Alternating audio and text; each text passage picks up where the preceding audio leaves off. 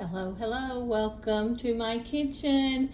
I just wanted to show you one of the little things I've been doing this morning. Do you remember the video that I put up doing a Dollar General haul? They have been doing buy one, get one free for a while, and this particular week they had things like this. It wasn't just silverware, it was other things too. But I focused on that silverware because I've been needing a new set for a long time. I've had this and that and the other. and so I was in there and I'd been wanting the gold, and look there, they had gold. And so it was buy one, get one free. So they had a 4-piece service set for $20. So I got another box that was $20, also the very same thing, free.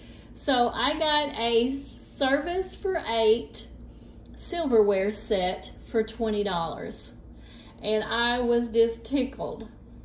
So y'all look out for things like that in your Dollar General. They're buy one, get one free. The one that they're having now, I looked at it, there wasn't anything I was interested in, but you guys check with them every week and see what they've got for buy one, get one free. The week before the silverware, I was interested in the clocks, and clocks was one of the things that they had. So they were $22 clocks, big clocks. So I got 2 of the big clocks for $20 or $22. If they had not been having buy one get one free, I would have paid $44 for 2 clocks. But I got 2 of those big clocks for $22. I just hung it up Sunday, or was it Saturday? And then the other one is a gift for that I'm giving at Christmas time.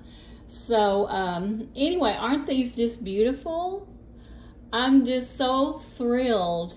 I just got through, washing them and drying them and putting them in their place. I'm about to put them in a drawer over there, but $20 for an 8-piece setting.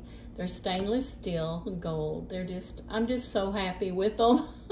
I'm always thinking good things come to those who wait. If you wait and look, you're going to find something at a price that you could pay. So happy, happy, happy.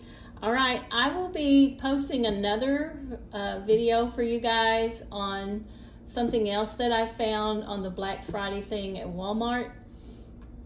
I'll post that later though. So you guys have a really good Monday, and I'll be talking to you the next time.